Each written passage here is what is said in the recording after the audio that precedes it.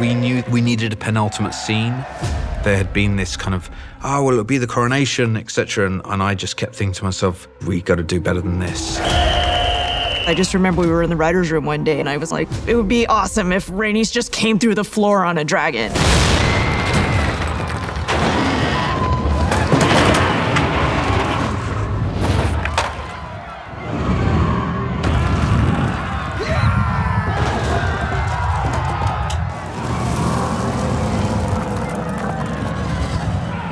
The visual of it was so powerful and so much fun. It went in immediately and we never looked back. Once Meleys turns up and all hell breaks loose, then it's a lot of destruction, a lot of dust and splinters and pure chaos. It's huge, that sequence, because there's lots of physical simulations to do. First of all, you're building an environment. You've got CG crowd work, simulated dust clouds, etc. in there. So it's a lot of work, a lot of integration.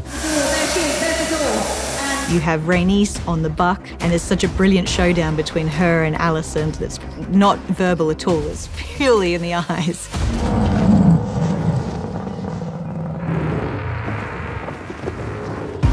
When prevising, drawing, and storyboarding and shooting, you have to consider dragons, although they're not even there.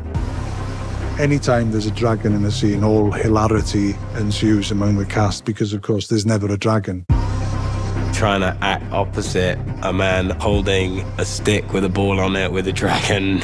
And me shouting, okay, Olivia, the dragon's gonna get you. It's gonna take a breath. And then we'd have SFX blow the dragon breath on Olivia's hair, and Olivia's hair would just like shoot back. It takes every ounce of creative imagination going on inside your head for that to work.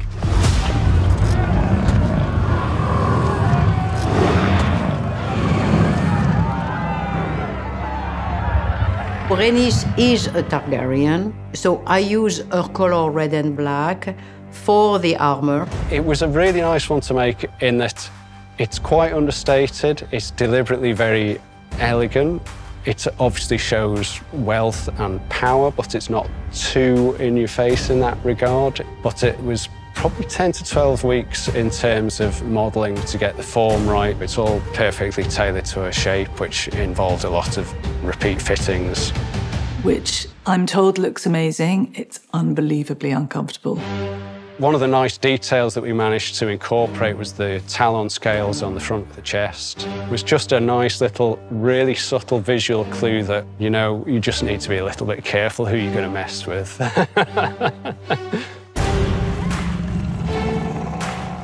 We wanted a triumphal moment for her at the end of the season, and we see her being the one that's going to take the news to Dragonstone of the coup and of Rhaenyra's throne being stolen. Is a great heroic moment for her character. When she wasn't picked in Harrenhal right at the beginning, I think inside her spirit wanted to get on a dragon and burst through the ceiling and say, "Fuck you all."